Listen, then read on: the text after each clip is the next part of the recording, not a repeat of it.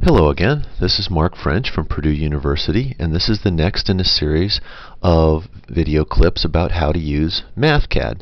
And today I'd like to talk to you about how to do plots. That's one of the most useful things in Mathcad, and it's also one of the simplest to learn.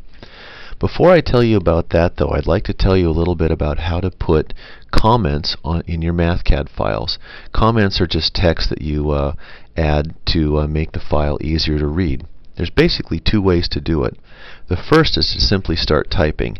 Now when you first start typing, Mathcad assumes you're typing a variable name, and it uses this Times Roman font. As soon as you hit a space, it knows you're not typing a variable because variables aren't allowed to have spaces in it. If you type a space, Mathcad knows that you're trying to make a text comment. So watch when I hit the space, the font changes. That's now a text comment. That doesn't have any mathematical meaning. Now the other way to do this is to tell it right up front that what the keystrokes that follow are going to be a text comment. And all you have to do there is hit the shift and then the double quote, and you get this box. And what you get then is a text box, and you can type in anything you want. Okay? So I'll just type in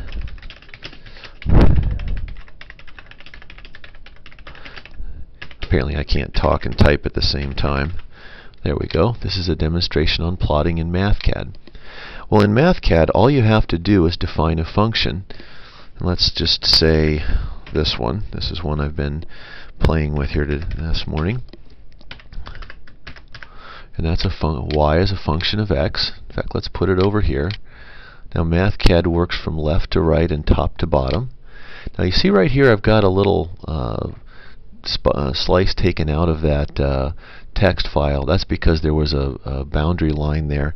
Whenever you want to clean the screen up, you can hit View and hit Refresh, or just Control R, and that redraws the screen for you. So I've got this function y of x defined, and oops, that's not what I wanted. That's what I wanted. Okay, so now I can plot this. If I say Insert, Graph, XY Plot, just put in x of there, right there, and y of x right there. Now I've defined y of x, so it's going to know what to do, and there it is.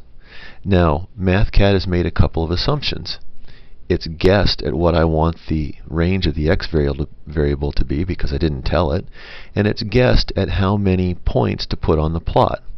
So let's try something here just to see what it did. I'm going to expand the screen out, expand the plot a little bit. When you click on a plot, a couple of things become apparent. There's three black boxes here. If I take this box, I can shrink or expand the plot without changing its aspect ratio. If I grab this one, I can make it taller or shorter. And if I can grab this one, I can make it thinner or wider. Now the other thing you'll see is the top and bottom limits on the ranges have these little brackets around them. That's your indication that MATLAB is guessing, or Mathcad, I'm sorry, is guessing at what the axis limits ought to be. Well, let's say I want to plot this function from 1 to 4, x equals 1 to x equals 4. So I can put that in here, 1 and 4. Now notice that right here that bracket has gone away. That's Mathcad's way of telling you that you've hardwired these limits in. Okay? Now it's still guessing at how many values of x to use to make the plot. Let's go ahead and see how many it used. You can go to Traces and turn on Symbols.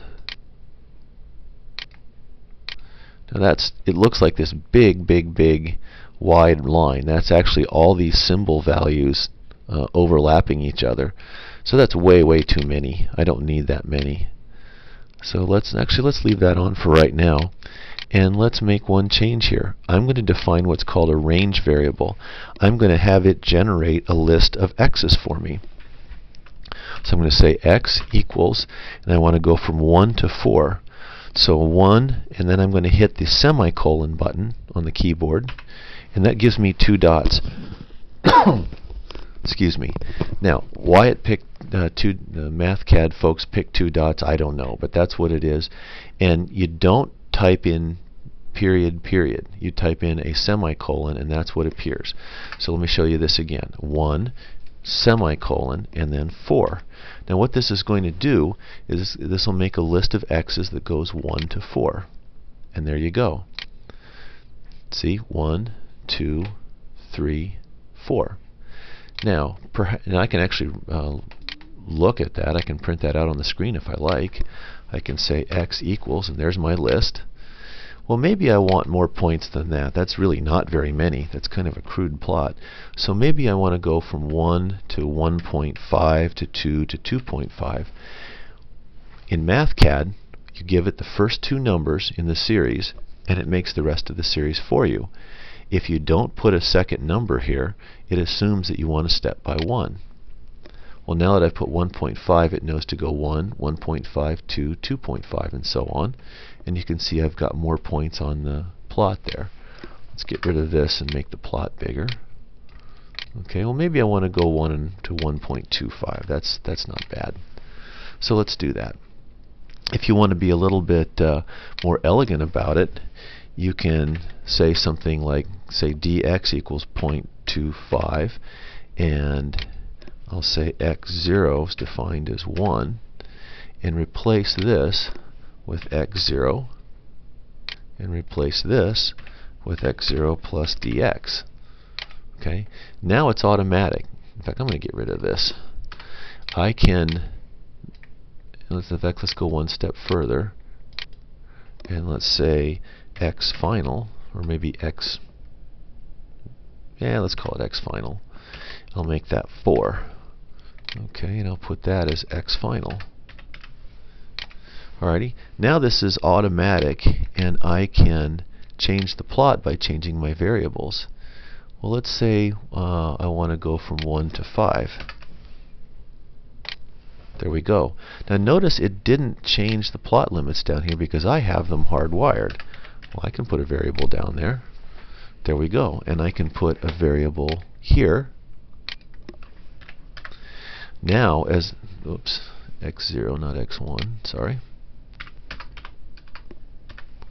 There. So now as I change my plot limits, the plot changes and the range variable changes. So now it's all automatic. It's a good idea to program like this because it makes it harder to mess things up. You'll make fewer errors this way, and you'll have fewer frustrations. So let's turn the grid lines on here. And I always thought those green grid lines were kind of obnoxious. So let's make them gray. I can still see them, but now they're sort of more in the background. Now let's say also that I want to put a different number of grid lines on the screen. I can do that too. Right now it's set to auto grid. It's guessing at how many I want, and it's got 4 grid lines. So let's put 8 in there and see what happens. Okay, there, that looks a little better. Alright, now another thing I can do is I can add another function to this if I like. Let me try this. I'll call this y2 of x is, let's see, how about the square root of x? Oh, I don't know, minus x.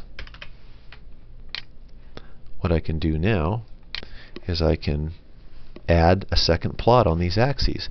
And the way you do this, right now I've clicked over here and you can see that little blue backwards L that tells me I've got that highlighted. If I hit the space bar, now I've highlighted that whole variable, hit a comma, and now it gives me room for another dependent variable over there. So I'll put y2 of x. Now, since I left the y-axis free to float, Mathcad was free to adjust the range of the y-axis to fit my new data. And let's say I want to change the trace a little bit. Let's make that a solid line, and maybe make that, I don't know, how about a diamond? So there we go. Now if I want to add something, some text, add a legend, I can do that too. Go to traces, and I can call this function 1, and whoops, no. and go over here and call that function 2. And right now the legend is hidden, so I can take that off and I'll put that below the axes, apply, say OK, and there it is. Okay, you can move this around as well if you like. Alright, that's good enough for now. That's how to do a XY plot, and that's how to change the XY plot to make it look how you want, how to change the axes, and how to define range variables. The next video is going to be on how to do 3D plots.